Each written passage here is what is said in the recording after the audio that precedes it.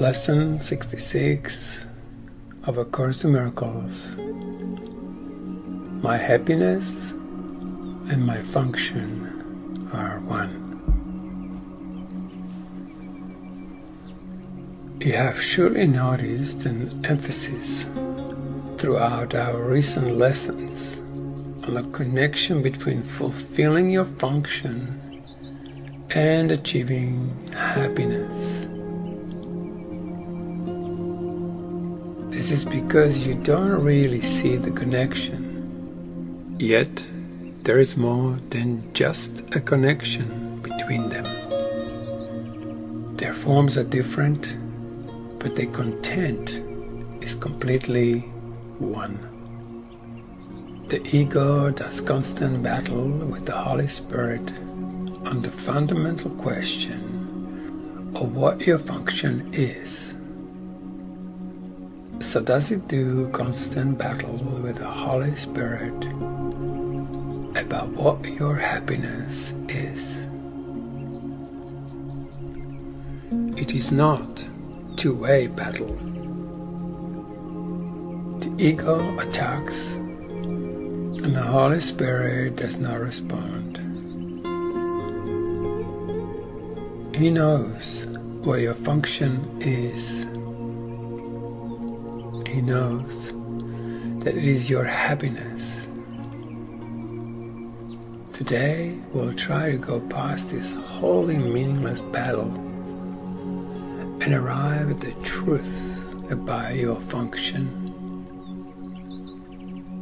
We'll not engage in ceaseless arguments about what it is. We'll not become endlessly involved in defining happiness and determining the means for achieving it.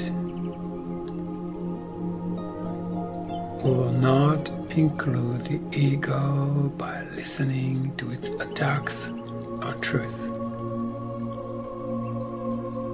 We'll merely be glad that we can find out what truth is.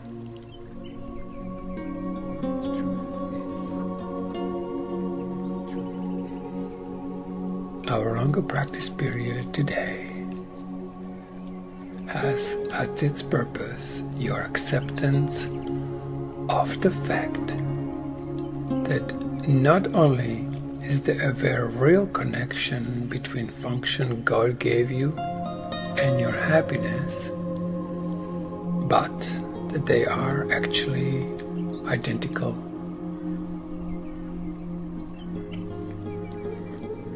God gives you only happiness.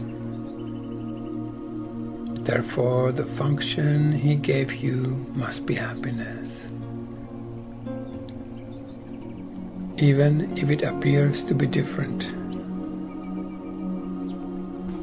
Today's exercises are an attempt to go beyond these differences in appearance and recognize a common content where it exists in truth. Begin the 10 to 15 minute practice period by reviewing these thoughts. God gives me only happiness. God gives me only happiness. He has given my function to me. Therefore, my function must be happiness. He has given my function to me. Therefore, my function must be happiness. Try to see the logic in this sequence, even if you do not accept the conclusion. It is only if the first two thoughts are wrong the conclusion could be false. Let us then think about the premises for a while as we are practicing. The first premise is that God gives you only happiness. This could be false, of course, But in order to be false, it is necessary to define God as something He is not. Love cannot give evil, and what is not happiness is evil.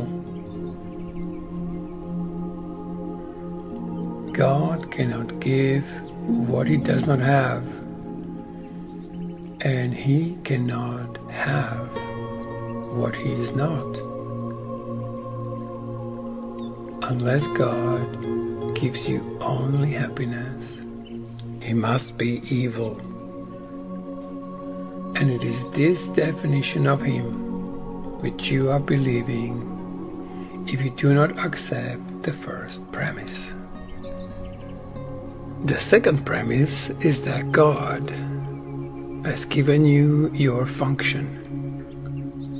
We have seen that there are only two parts of your mind.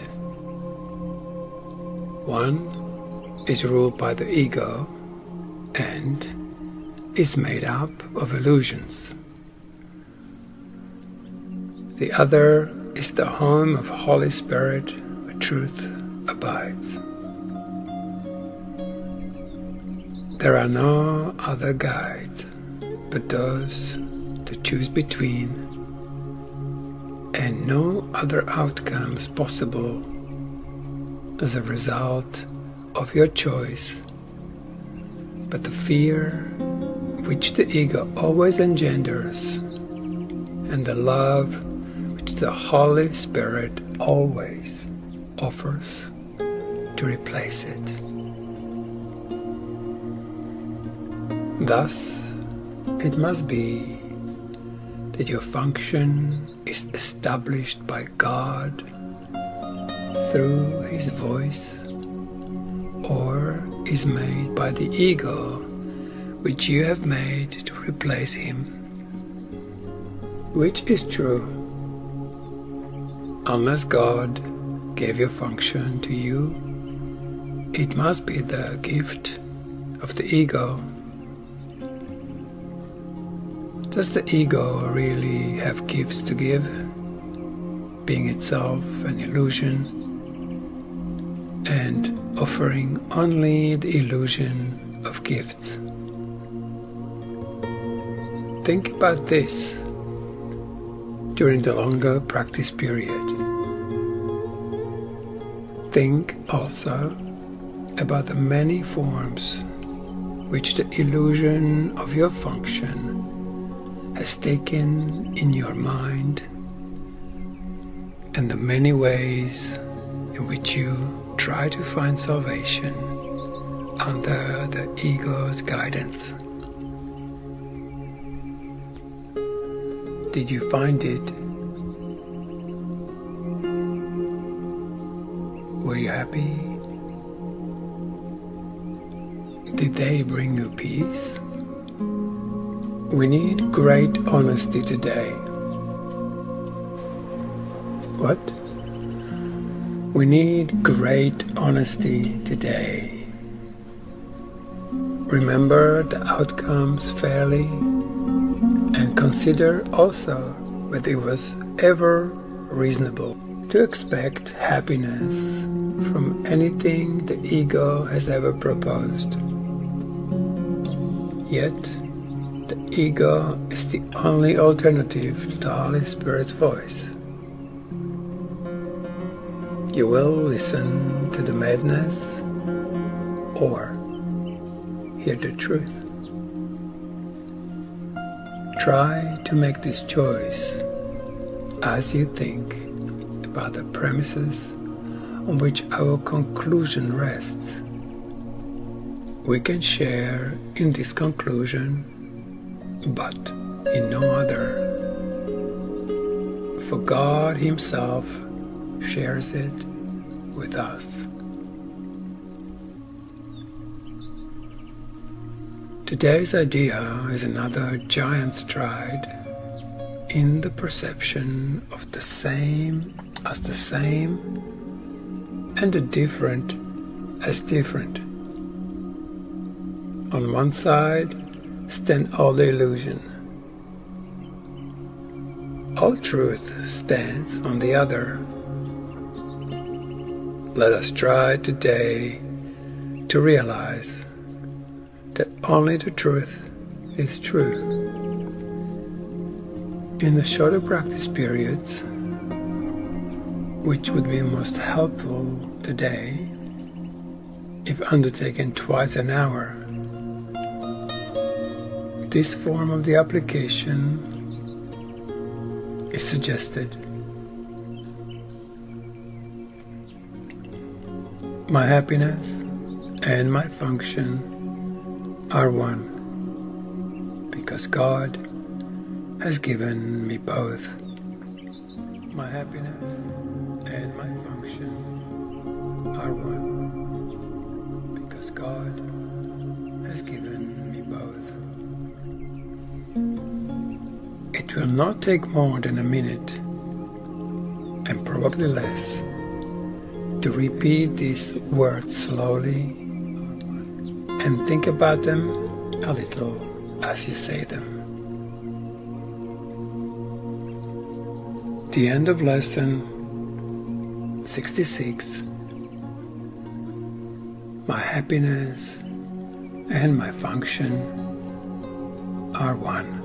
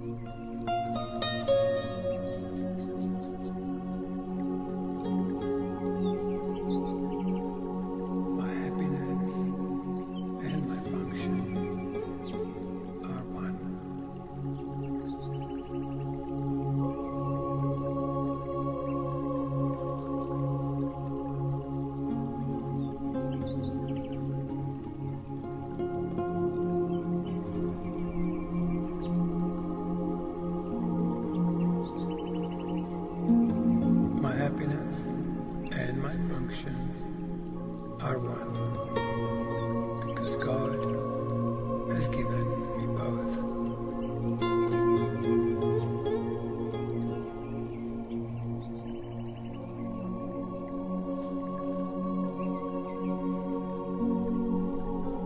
My happiness and my function are one.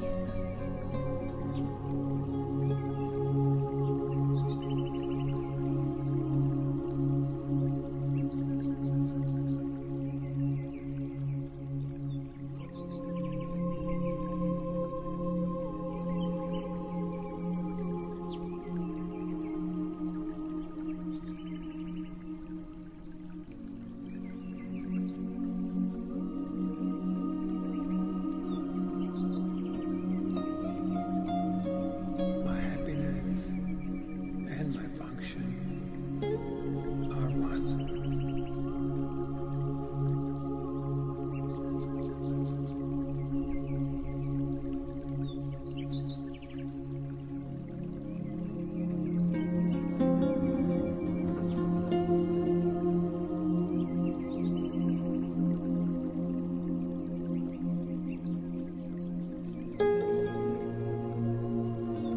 My happiness and my function are one, because God has given me both.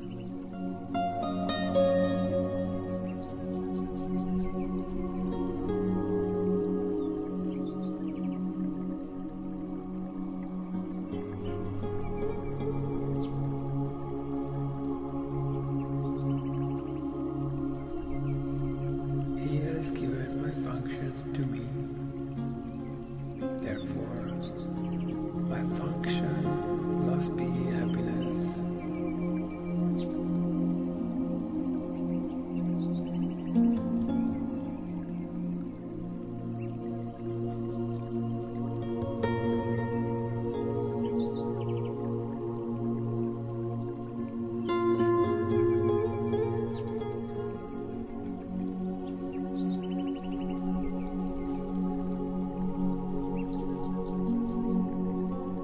My happiness and my function are one.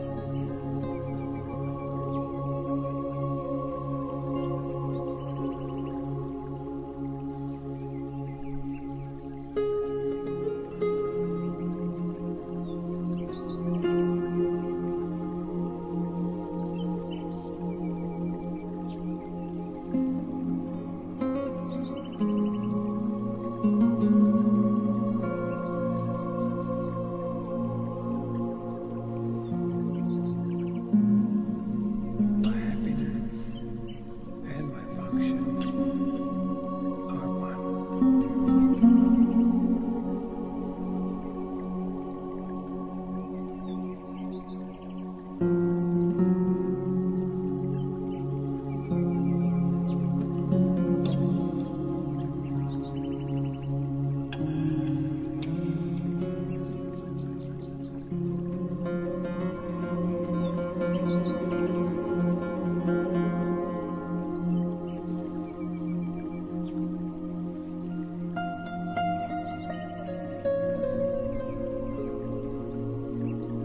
God gives me only happiness.